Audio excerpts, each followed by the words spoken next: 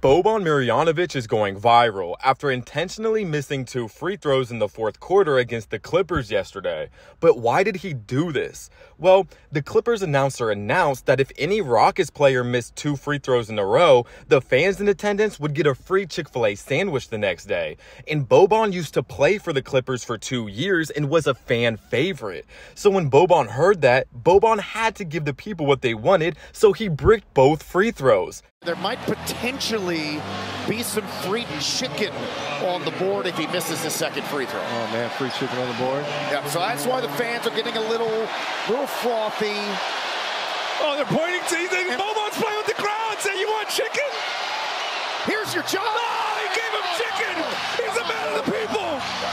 He's a man of the people. Think he did that on purpose? He did. He gave out free chicken. And since it was the last regular season game for the Rockets and they aren't going to make the playoffs, this game didn't